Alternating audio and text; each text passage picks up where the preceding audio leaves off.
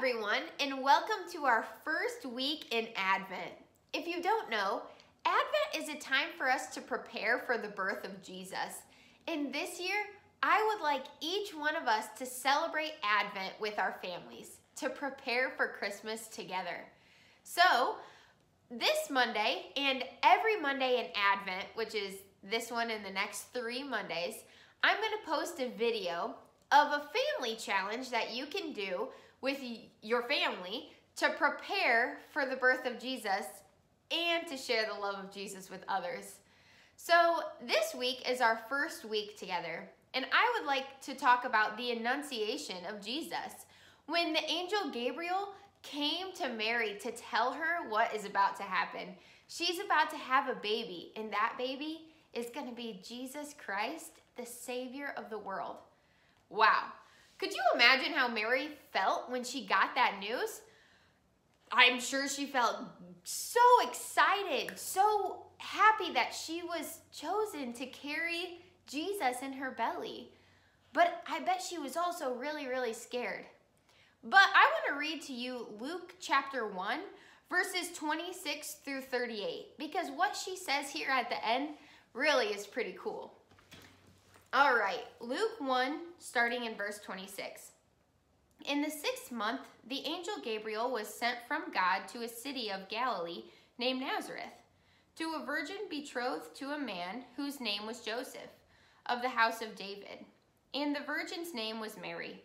And he came to her and said, "Greetings, O favored one. The Lord is with you."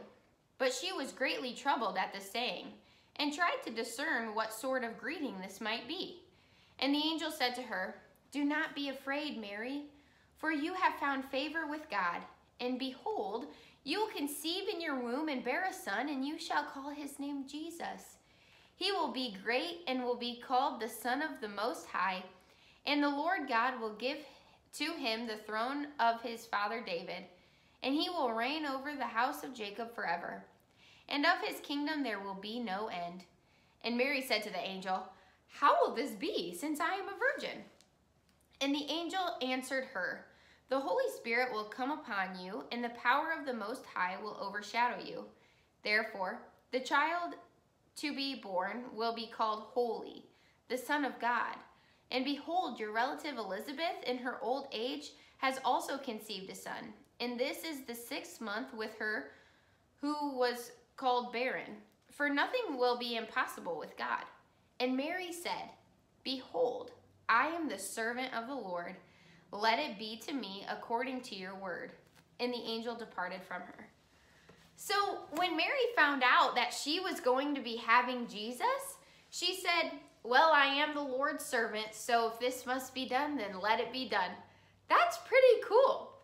So since the angel Gabriel came to Mary, and in verse 28, he says, "Greetings, O favored one," I thought for our first family challenge, we should make greeting Christmas cards to spread the joy of Jesus to others. So this is what I want you to do with your family. For each family member in your house, I want you to make a Christmas card or get Christmas cards from the store and write down a few different Bible verses in them that help people prepare for the birth of Jesus. And I want you to pick specific people in your life that need to hear the message of Jesus. Maybe it's your neighbor, or maybe it's someone in your family. And you can send them this card and help spread the love of Jesus to them. But before we go, I would like to pray with you. Dear Lord, thank you so much for coming into this world, and help us to spread your love to everyone we know, and help us to prepare for this season of Advent with our families well. In your name we pray, amen.